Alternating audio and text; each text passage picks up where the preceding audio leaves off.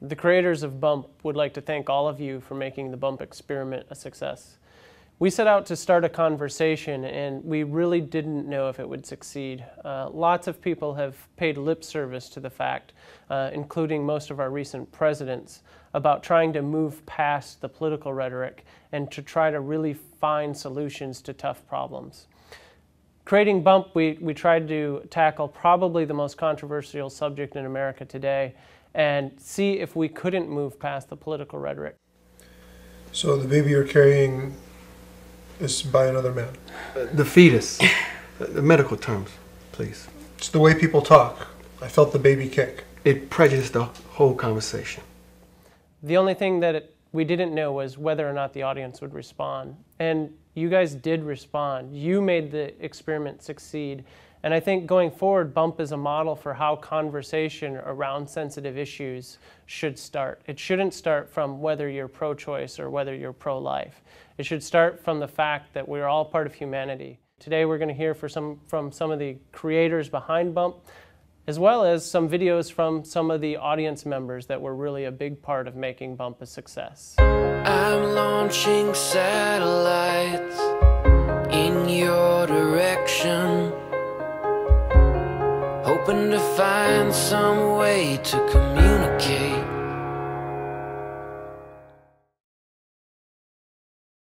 My number one complaint, I only get one, that would be that you're trivializing a really important decision and you're belittling these women.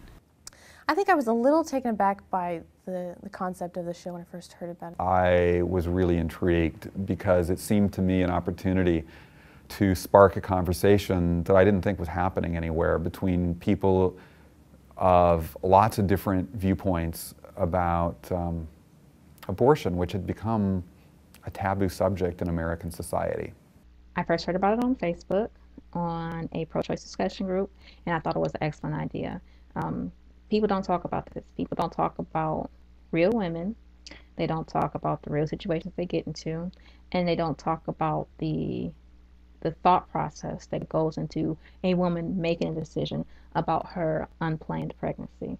So I thought it was outstanding from jump. When I first heard about Bump, I got a knot in my stomach. I was pretty taken aback by the idea. That was because I thought it was about real women, and I thought it was a little bit invasive to think about doing any kind of a reality show with real people really in this situation. I first heard about it on the radio, on News Talk 1010. And actually I was thinking that it might be pro-life propaganda. It was really just a matter of let's show this issue as it is honestly and let people talk about it. I can't talk to anyone about this in my world. It would just be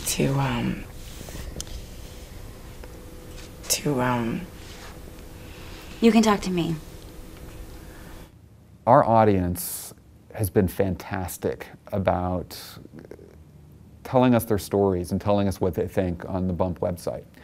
I have been particularly moved when I've seen people who clearly disagree with one another taking pains to really hear what somebody else thinks, trying hard to understand what the other point of view is, coming to one another's defense, coming to the defense of people they disagree with. I think that has been, it's been beautiful to me, it's been moving to me, and it's made the entire experiment, in my mind, a huge success. Sometimes you just want to talk and discuss and have someone understand your feelings and your point of view, and those really don't have a place in debate or in other discussion groups. Especially what I like about the Bump platform, the message boards that are happening there, is that they really are a safe place for women to share their stories and their experiences. There was always one comment. But your group, your crew handled everything very well. I really saw the human side of people who have had abortions and people who are pro-choice and who really believe that abortion is a good thing. I really saw that human side of them through Bump, and that was so valuable to me because I knew it up here, but I had never conversed and interacted, particularly with pro-choice people before. The audience itself really started to self-police and say, this is not what Bump's about. Bump's about listening to the stories. And some of the stories that were shared by women were absolutely phenomenal. And it really started to highlight the need for a safe, non-judgmental place for women to share those stories. It was really gratifying to see people reaching out and honestly caring about somebody and defending them, even if you didn't agree. Whether you're pro-choice or pro-life or somewhere in the middle, you can join the conversation and talk about it without prejudice and without anybody else who's talking about it or anybody on the show be prejudiced against you. What is going to happen when you get home? What if I tell you the truth? I think it's really allowed people to see the humanity beyond the debate, and for me that's paramount and that's huge. And if we've been able to do that and kind of lift the mask off this issue, I think we've really achieved what we set out to. People are human beings and they deserve the dignity of having their opinion said, and you need to understand where they're coming from, because I think most people generally have the best intentions at heart, and my word, we all make mistakes, but I think a lot of times we do it for genuine reasons. People don't always just viciously decide to do something just because they want to be vicious. I think anyone who was pro-life before is going to still stick to their pro-life philosophy, and anyone who's pro-choice is probably not going to change their minds based on this.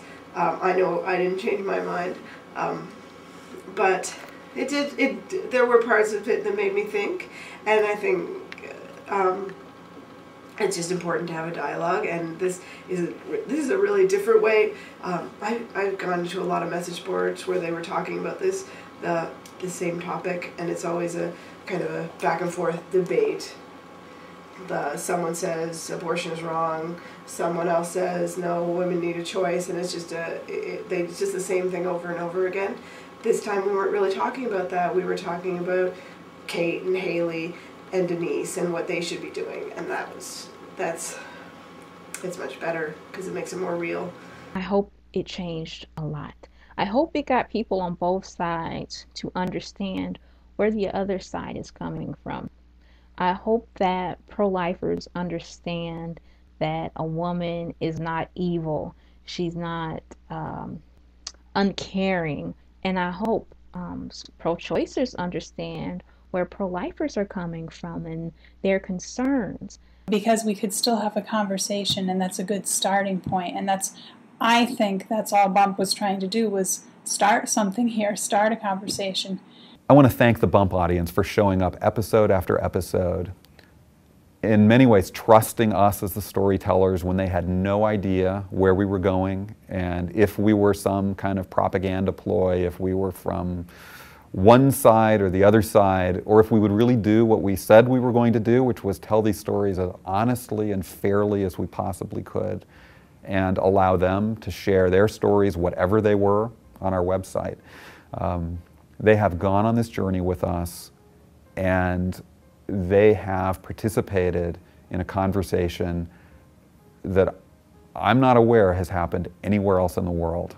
And for that, I applaud them, I thank them, and I admire them.